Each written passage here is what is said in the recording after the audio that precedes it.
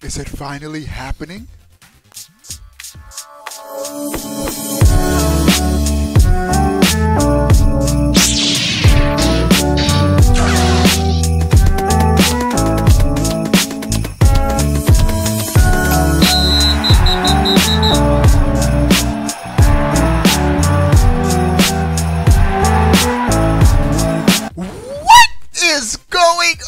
Everybody, how are y'all doing? Before we get started with this video, give it a thumbs up. Thumbs up. Thumbs up. All right, we have some dope gaming news items for this video. The first one, Metroid. Bro, this has been, since it was first announced, my most anticipated game for the Nintendo Switch. And with the recent news and turn of events, Nintendo has been raging me, disappointing me. First, the game got delayed. And I guess I was the only one on the internet upset that the game was delayed. Every other Nintendo dude I knew was like, oh, that's great news. That means we're going to get a great game. No! You should have had Retro working on it in the first place. So, Metroid has been delayed. They pretty much are starting from scratch. They announced it last year that they're starting from scratch. Retro Studios is working on the game. But new news. This is coming courtesy of DocTray81. That the environments in the development of this game is being outsourced. This could be a good or bad thing. It could be good. They might be ramping up production, have Retro, the core development team, focus on the gameplay, the features, online multiplayer. Are we going to get online multiplayer of the game? And have another studio work on the trees and the grass, which you're probably not even going to be staring at. Or it could be Retro. That's the good possibility. Or the negative is maybe Retro Studios is understaffed and they're not able to handle the scope of this game. They're not able to do it all themselves, and they need more developers, more studios to help them. But I always say this. I say this though.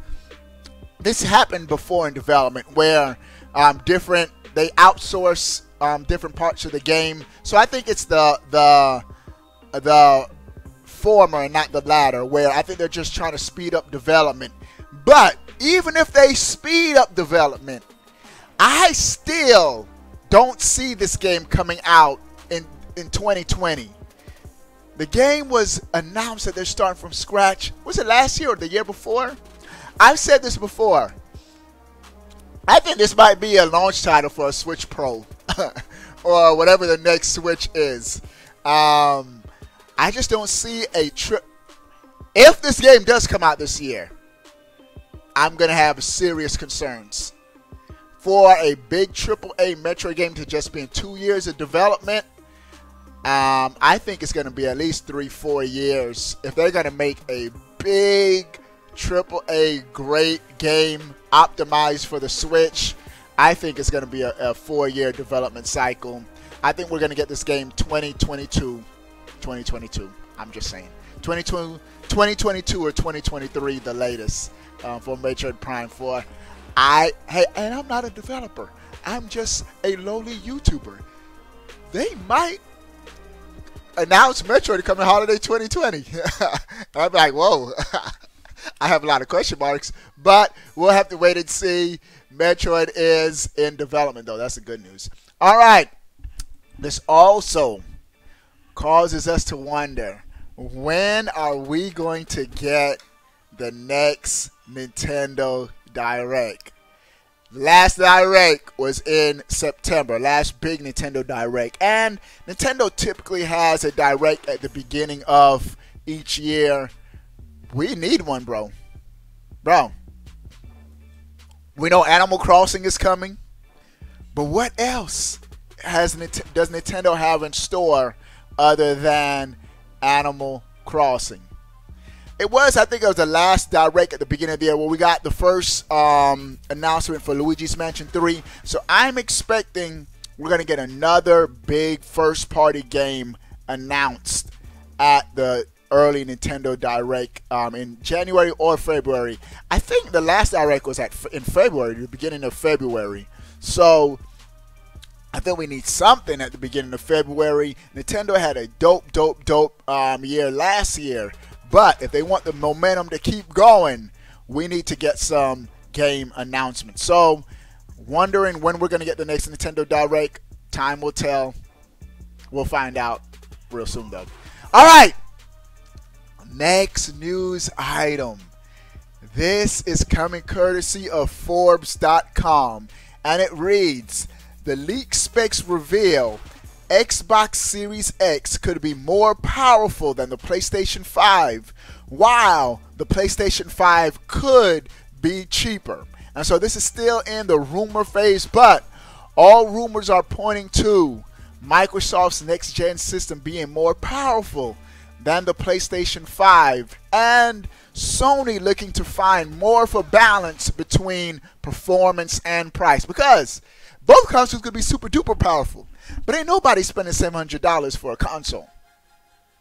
So, I think what Microsoft is trying to do, they might have an expensive console, $500, $600 the most, and also have a cheaper mid-tier console. They could have their cheaper console be on par with the PlayStation 5. The latest rumors are saying the Xbox Series X is coming in at 12 teraflops, and the PlayStation 5 at 9 teraflops, which is, in my opinion, it seems like a big difference in computing power. My Xbox One X right now isn't it 6 teraflops right now? And so it seems like the PlayStation 5 is going to be an in-between current gen and what Microsoft has to offer. Rather than being sort of more on par with Microsoft's console. But all of this is still rumor, speculation. We have to wait and see until the official specs are revealed. And Nintendo's the only company, when Nintendo launches hardware, they never reveal the specs. Dudes have to actually look into the system and find the specs for themselves. Microsoft and Sony, they give us the lowdown, the details. So expect at E3, we're going to know exactly what we're purchasing come next gen. So this holiday is going to be lit with 2 new consoles launching. Can't wait. I'm already probably going to get the Xbox Series X day one, and then I'll see what Sony offers. We'll see. All right, this is some pretty interesting news. Untitled Goose Game. The developers have tweeted out that the game has passed over 1 million units sold. Pretty cool. The game is free right now on Game Pass. I might pick it up. I might just download it just to download it. But good to see indie games are still getting love in 2019. And the last news item. I ran across this article and I thought this was interesting. This is coming from CNET.com. And they're saying the rise of cloud gaming could be the death of traditional consoles.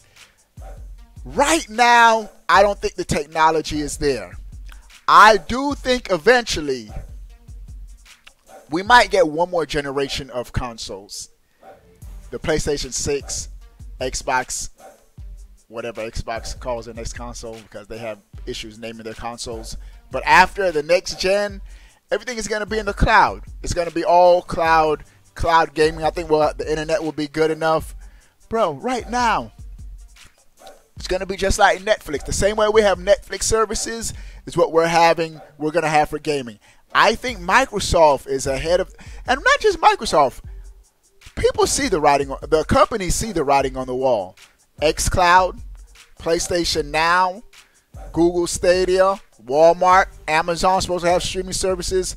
It's not only a matter of time before Nintendo either has their own streaming services or puts their games. I don't think Nintendo's ever going to put their games on somebody else's streaming services. So Nintendo's going to have their own streaming service, and we're just going to be a la carte, stream our games as we go.